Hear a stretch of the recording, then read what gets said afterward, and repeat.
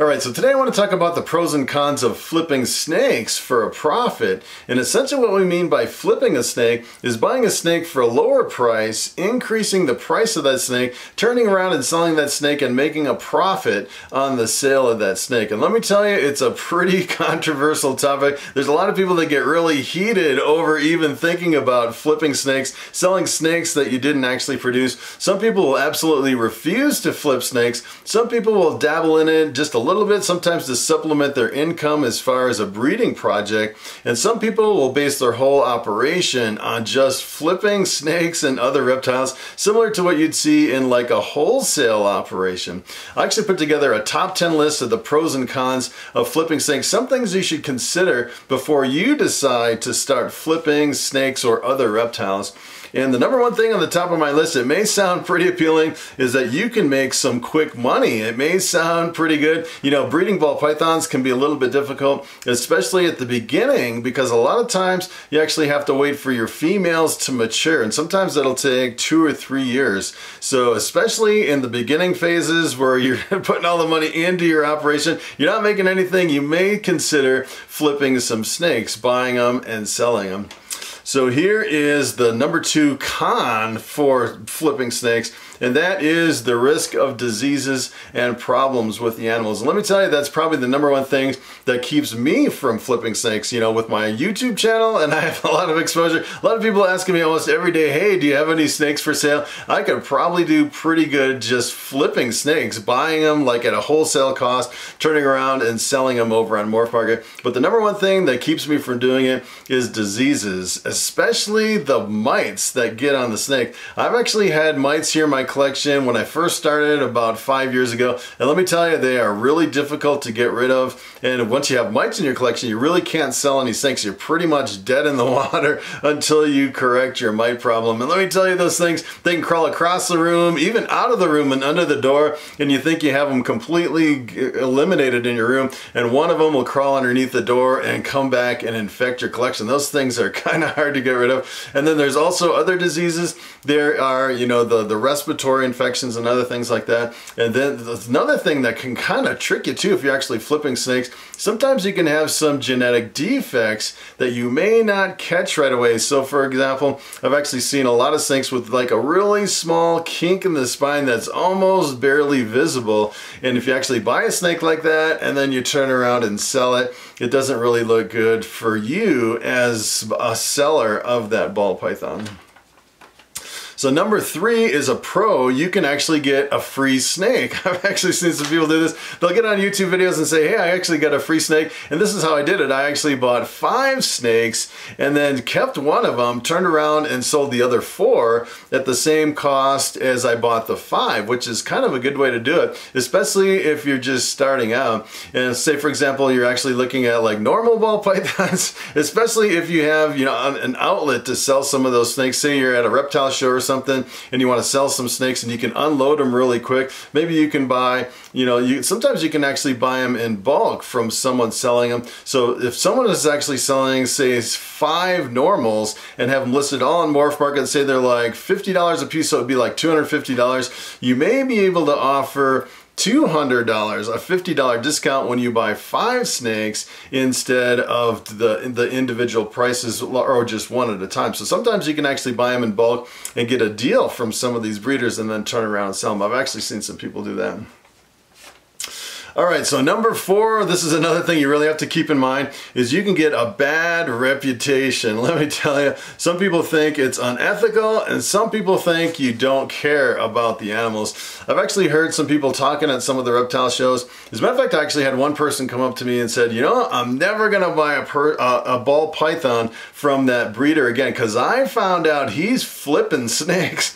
It's like the big taboo in the reptile industry. You don't want to be the guy flipping snakes because you get a really bad reputation, which is kind of interesting if you think about it. So if you actually think about most of the retail stores in pretty much in the whole world, if you actually go into like a Lowe's or a Home Depot, or if you actually go into the mall, almost every single store in the mall is flipping merchandise. That's the way they make their money. They buy it for a lower price mark it up a little bit, turn around and sell it, and then they take the profits to pay for the rent and the lights and the heating and their employees and on and on and on. Let me tell you, there could be a lot of expenses, especially if you're setting up like a retail shop trying to just flip merchandise. You have to be pretty good at buying and selling to actually come out and make a profit. So if you actually think about it that way, most people actually do flip things, but when you're talking about animals, sometimes it can get kind of a bad reputation because some people think you're kind of exploiting the animals for a profit. And even besides all that, I think it kind of has a negative connotation in the reptile industry specifically, even if you're doing it ethically. As a matter of fact, I've actually seen some reptile stores that are selling snakes at some of the reptile shows, and they've been there for like 2 days, and at the end of the middle of the second day, they start running low on merchandise, and there's still a lot of people at the show. So I've actually seen them go to other tables and buy up like 20 or 30 of their ball pythons at a discount, turn around and increase the price, and then sell them like in the same show right across the other side of the show. They'll actually just move the snakes from one end of the show to the other, mark them up a little bit and sell them. And some of these guys, you know, they're pretty well known in the reptile industry. They have the stores and the reputation as being really friendly and really knowledgeable about everything. If you have any problems, you can always go back to them. And sometimes you'd rather buy from them, pay a little bit more money and buy from these guys. And keep in mind, most of your reptile stores are actually flipping snakes for a business. That's pretty much what they do. And I've actually seen some maybe a little bit dabbling in the back, breeding their own snakes and stuff like that. But I'd say for the most part, what they're actually doing is they're buying at wholesale, marking them up, and then reselling them at the reptile stores. All right, so number 5, you can actually get to see a lot of different snakes and a lot of different morphs in ball pythons, which I would think would be pretty cool. For example, here in my collection, I've never produced a completely scaleless ball python. I've actually seen some at the shows, and most of the guys that have scaleless ball pythons, they won't even let me touch the scaleless ball python. So I thought, you know, if you're actually flipping snakes and going through a whole bunch of different genes and morphs and combinations, you'd actually get to see them up front in person, each and every individual gene and combination. So I can almost guarantee that if you're flipping snakes at some point, you'd get it completely scaleless, or that one snake that you always wanted to hold in your hand, even though it's just maybe for a few days, that you can actually see it and hold it before you sell. But I think it'd be pretty cool seeing all the different snakes in person up close, which would be pretty cool.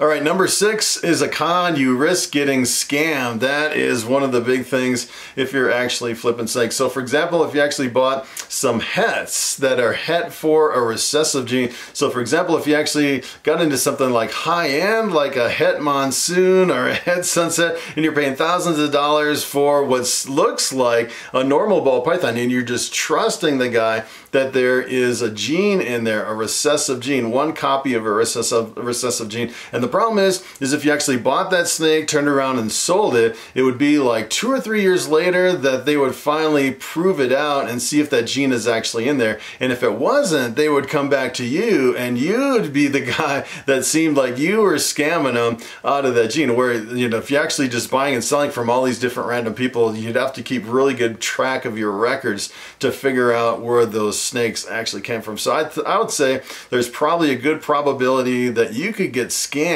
flipping snakes. That's one thing I'd watch out for. All right, so number 7, you could potentially increase your network. So if you were the guy flipping snakes pretty much full-time, nonstop, you know, you would be the guy that, you know, if I'm looking for a snake, I can come to you and say, hey, do you actually have this snake for sale? Because I know you're flipping all these snakes. Or for the breeder, if you have a whole bunch of inventory and a lot of snakes, and like if you're over on Morphmarket, you're struggling to get rid of some snakes, you can actually go to a wholesaler, these guys that flip snakes for a living. And a lot of times they'll just buy every single snake that you have. And if you're a breeder, sometimes you just deal, you know, sometimes it's an advantage. You're just dealing with one single person to unload all your snakes versus, you know, like going to Morphmarket and shipping out each individual snake and dealing with like 100 different people for 100 different snakes. Sometimes it's a lot easier to just deal with one person. I would think you could really make a name as far as being the guy where you could actually find snakes, and if you actually wanted to sell them to that person where he could actually buy your snakes. So you could definitely increase your network. All right, so number 8 is a con. You could actually lose money from an uncommon gene or snakes that don't sell or a drop in price. I've actually seen some prices drop incredibly fast. Sometimes from the beginning of the season to the end of the season, prices for certain genes and combinations can drop significantly, and you could be left holding the bag, especially if that gene doesn't sell. And especially for really uncommon genes, that's another thing that you'd have to almost look at the market for the genes, and I'm sure after a while you'd probably get the hang of as far as what is selling and what is not selling. But if you bought something that was really expensive and you just couldn't sell it, potentially you could lose some money. All right, so number 9 is a pro. You need less equipment, which is definitely an advantage, especially for a breeding operation. So if I was to do this, I wouldn't need my incubators, I wouldn't need my egg boxes, I wouldn't need my hatching media, I wouldn't need my ultrasound. There's a lot of equipment that I have here in my ball python breeding operation that I wouldn't necessarily need if I was just flipping snakes full time. Of course, you'd still need a place to hold all your snakes, so you'd actually need like some racks or something like that, but you wouldn't really need that much room depending on how much you expanded and how many snakes you bought and sold at once. All right, so number 10 is a con. This is one of the big things. This is probably the other thing that I really wouldn't do a whole flipping snake process thing, and that is you expose a lot of snakes to the shipping process. And let me tell you, I would definitely prefer to sell at reptile shows versus shipping snakes through FedEx. It can be kind of hard on the snakes. Although I'd say, selling snakes on FedEx, it's really super easy. Going over to Morphmarket, taking an order and just shipping it out. And from what I've seen, very few snakes have any problems at all in the shipping process, especially if you ship from a FedEx center to a FedEx center. But you definitely avoid the potential for the trauma of shipping if you didn't flip snakes and just sold at your local reptile shows. So I guess what you could potentially do, you could flip snakes and still just sell at the shows, but I would think you'd probably have, a limited number of snakes you could actually buy and sell just doing the shows, because the shows are pretty much spread out. I think if you're actually flipping snakes, you would probably have to ship them all out through FedEx. So that is pretty much it. I don't know what Bobby's doing here around my neck, crawling around. He's like, I think he's about ready to fall down on the ground here. All right, Bobby, getting a little squirrely on this video. So that is my top 10 pros and cons if you're thinking about flipping snakes. Just a few things to think about. So that is pretty much it. Thanks for watching, and I will see you in the next video.